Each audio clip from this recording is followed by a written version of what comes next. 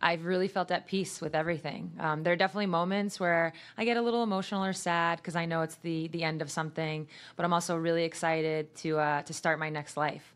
So I'm just trying to enjoy it, soak it all in, all the cliches you can think of, and then we'll see what happens next. No problem. Next question, third row center. Cassandra Negley with Yahoo Sports. Sue, what is the significance behind coming out of the locker room together with those Griner shirts versus, say, starting the game with them? Yeah, I mean, either way you look at it, we just wanted to make sure at some point that we were able to, on national television, obviously in front of a sold-out crowd, put Brittany's name in the forefront. And that was our way of honoring her, our way of, hopefully at some point she sees a picture or something and letting her know that she is always, on our minds and on our hearts. But it's also a way to have other people, see her name. Maybe someone turned on the TV and doesn't know about the story and is like, oh, why are they all wearing the same jersey number? And in those moments, it brings awareness. And what that does is it constantly reminds the Biden administration that we're supporting them, and whatever they need to do to get Brittany home, we're behind them. Next question will come third row to your left. Just to piggyback off of that, has all of the outpouring of support make retiring any more difficult? And do you have any plans to stick around with the W? And what do you think about next? No, it doesn't make it more difficult.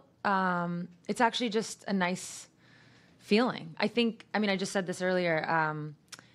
The word I'm landing on is maybe a little bit of closure, right? I think as an athlete, when you come to the end of your career, so much goes into the decision to actually retire.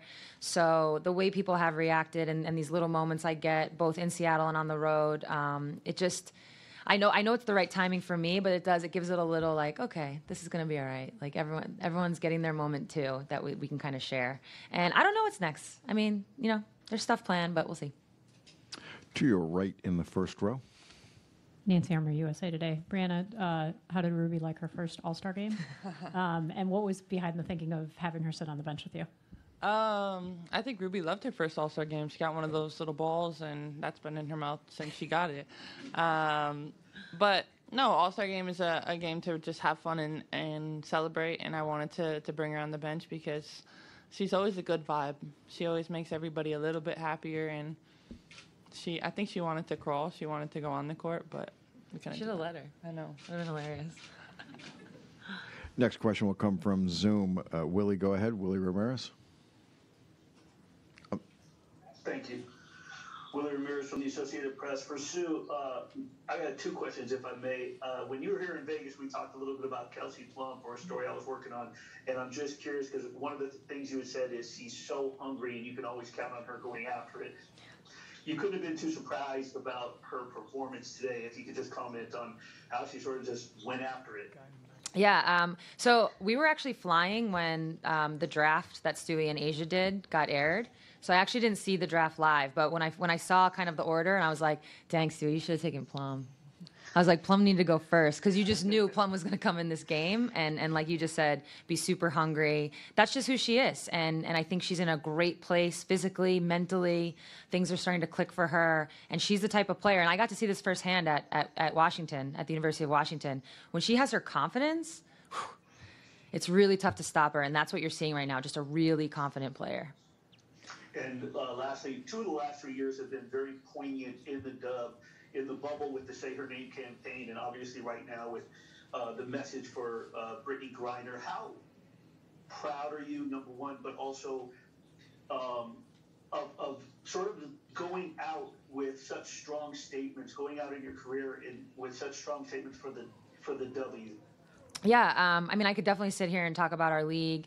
I'm sure everyone in here has heard me speak about the fact that we learned that, strength in numbers is big for us in terms of the volume of our voice. When 144 players are, attacking the same issue at the same time, that's when we see results. But I think for me personally, what's been really amazing about the last couple of years is I think back on my career, and I definitely was part of a shut up and dribble generation where that's what we did. We didn't complain too much. We didn't talk about things too much because we were scared to, or it was kind of the vibe. We understood the vibe. It was like an unspoken vibe, but it was there. You know, even coming out as gay, that's like not something I would have done in the early part of my career because, oh, what does that mean?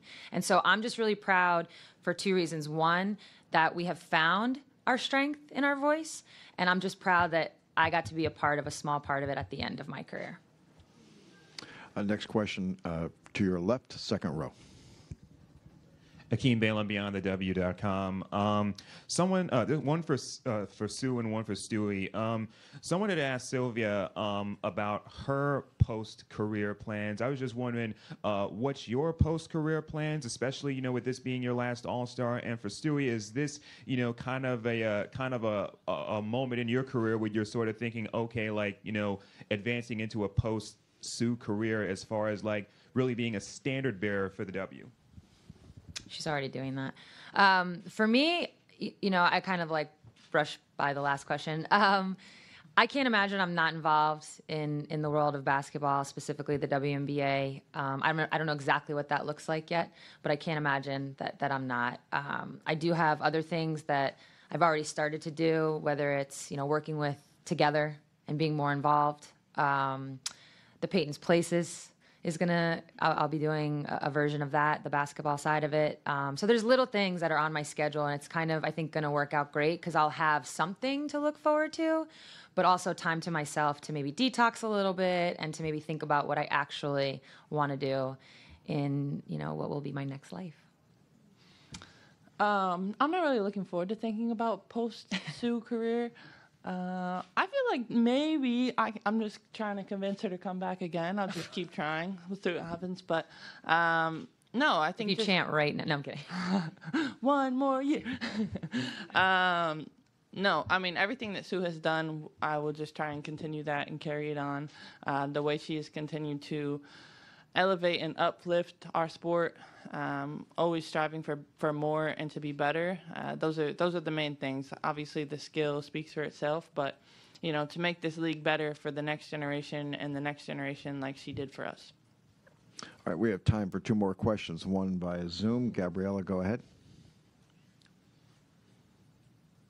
Hi, I just want to ask a little bit about the union, the WNBA, and how that's affected the We Are BG campaign, and both of you guys are in leadership positions there. I was just wondering if you could speak a little bit about the strength of the union over these past couple months in getting BG home.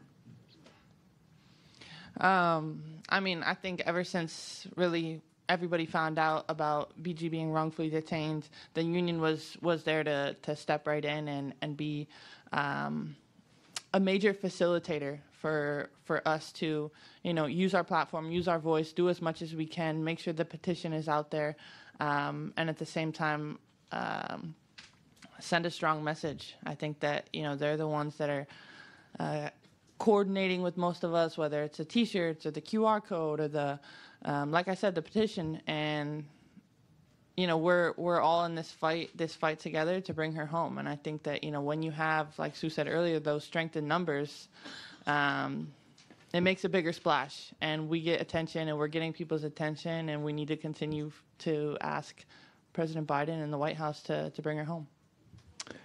And our last question in the back standing. Hi, Sue. Stephen Gardner from Nuts and Bolts. So you're one of the best point guards in general to grace the hardwood, and kind of being around so many other talents in All-Star Weekend. Can you name some of the other younger guards that either catch your eye for something specific or just whose game you appreciate, you know, as well? Yeah, I mean, where to begin? I think today's game showcased a lot of the talent at the guard spot. You know, on our roster, one of my favorite players in the league is Arike. I've said that before. I think she's just so exciting. There's so much potential there, and she's really just getting started in a lot of ways. You know, then you take a player like Plum, Sabrina. They, what I like about their stories is I don't think the starts of their career, totally different starts, but they didn't start the way they wanted to, but yet they found ways to improve, found ways to turn it around. And I think that can be, that's one of the hardest things to do, right? When things aren't going your way, but you find a way to turn it around. So I've been so impressed with those two players. Kalia Copper is so exciting to watch. I mean, literally, you could go down all the guards. Ryan Howard obviously has an amazing future. Again, the best part about all of these players is they're like 26 and younger. And I can tell you now, like, you should just, it's only going to get better. You're only going to get smarter. You're only going to get, more skilled. You're going to work on things. So when they enter their prime, which you can argue is probably 28 and up, they're going to be even that much more exciting to watch. So I keep saying this, but I'm looking forward to being a fan, because I will have played against these players and I'll kind of understand what it is, but I'll also get to watch them grow and see how they succeed. Breanna, Sue, thank you. To our Thank media, you. thank you, everybody, for being here.